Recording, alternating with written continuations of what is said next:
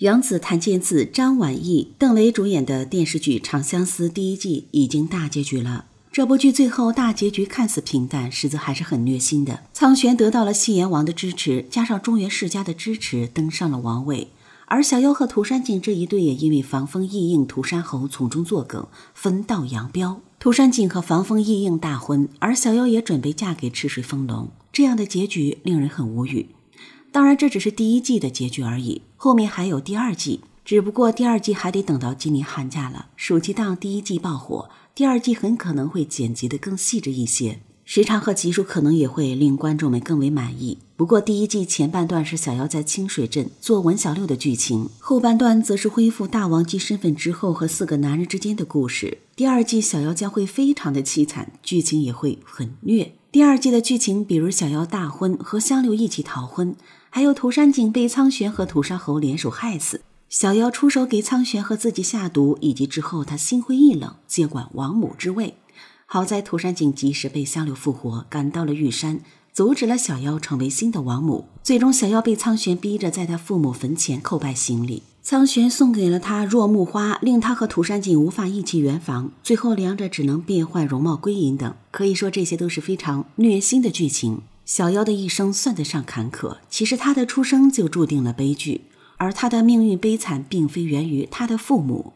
王母是他命运不幸的幕后黑手。为何这么说呢？我们从之前的剧情中可以看到，王母这个小夭的师傅出手帮助小夭恢复容貌，让他成为了号令大王姬，但玉山毫无生机。王母给人的感觉也是非常的悲苦憔悴。王母曾说自己命不久矣，只有100-200年的寿命，还说只要小夭愿意就可以接管王母之位。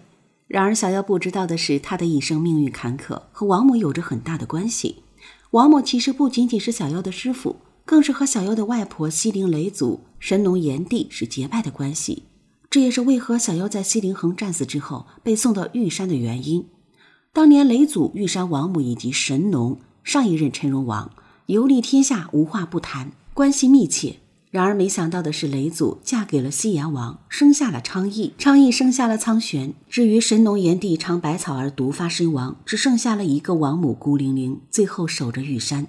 静极思动，王母希望天下安宁，和他的玉山一般千古不易，而他认为只要让雷祖的女儿西陵恒和神农炎帝的手下大将赤臣在一起，那么就可以令大荒和平。毕竟一个是他姐妹的后人，一个是他结拜兄弟的左膀右臂，所以乱点鸳鸯谱，让西陵恒和赤臣走到了一起。两人之间没有婚约，却发生了某种关系。但不久之后，西陵恒被迫嫁给了号陵王，而赤臣却因为陈荣王之死，所以耽搁了抢亲，最终导致了西陵恒不得不嫁给号陵王。后来西陵恒生下小夭，而号陵王也认了这个女儿，因为他已经爱上了西陵恒。而为了不让人发现这是赤臣的女儿，他给小夭体内注入了驻颜花，这才有了小夭后面发生的事情。可以说小夭一切不幸的起点，就是因为王母乱点鸳鸯谱，令赤臣和西陵恒走到了一起，所以小夭不幸的命运开始。年幼的时候失去了父母，后来失去了容貌，颠沛流离300年之久。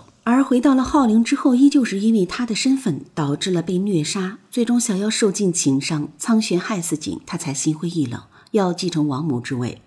这也是为何王母选择传位给小夭的原因，因为他对小夭有愧，是他造成了小夭命运多舛。在王母取不出神器时，帮助小夭恢复了本来的面容。那时候王母说自己寿命不多，询问小夭是否愿意接管玉山，可以恢复他的灵力，但是终身不能离开。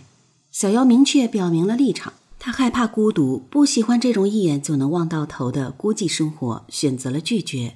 原著小夭差点成为王母，但就是因为这么害怕孤独的小夭，却在原著临近结尾的时候选择主动继任，差点就成了王母。这又是为什么呢？小夭涂山璟查清了防风异应和涂山侯的苟且之事后，两个人正式和好，还准备举办婚礼。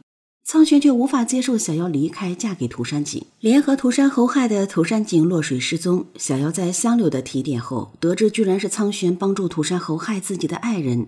涂山璟带了那么多厉害的暗卫，都被苍玄的人给拖住了。得知真相的小夭崩溃，差点射杀了苍玄。冷静过后还是无法释怀，于是有了凤凰树下双死的虐心剧情。但是到最后的时刻，小夭还是不忍心杀苍玄，只能给自己下毒，以为这样可以陪伴涂山璟。不过小夭没有成功，被香流再次救了回来。他无法面对苍玄，心灰意冷，选择去当王母。苍玄这个时候才知道自己大错特错，怒吼选择阻止，却无法改变小夭的决定。除了涂山璟之外，没有什么东西值得小夭留恋了。又被苍玄的做法伤透了心，所以才会当王母。